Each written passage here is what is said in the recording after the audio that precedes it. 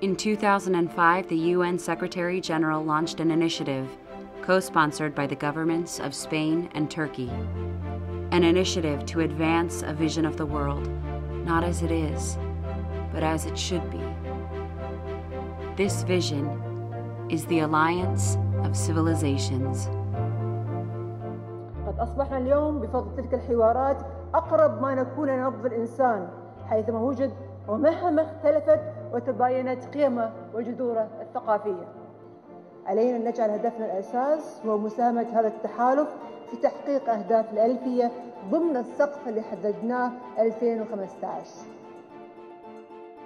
Let's share one dream made of 3 wishes. Achieve better rights for all, give really peace a chance, and build a common hope for future generations. We live in one world so that we have to understand and respect each other, live together, and live up to the best of our cultures, civilizations, and religions. What makes the Alliance pretty unique is the emphasis on practical achievements, delivering, not only talking about our differences, but rather seeing how we can build from them in a very concrete way. Through the work of the Alliance, we can engage with small and ground-based organizations and to see how we can facilitate those innovative efforts, to work on and to promote intercultural dialogue. Close to half of the world population is under the age of 25, and in certain regions, youth represent 2/3 of the population.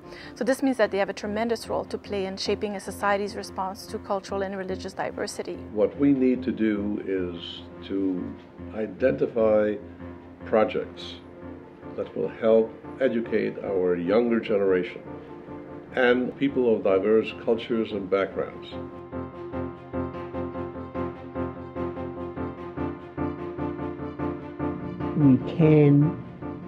We must live amicably together, or as Martin Luther King said, unless we learn to live together as brothers and sisters, we're going to perish together as fools. By reaching out to people from different backgrounds, you can become global citizens. In this way, person to person, community to community, country to country, we can build a better world. That is the vision driving the Alliance of Civilizations.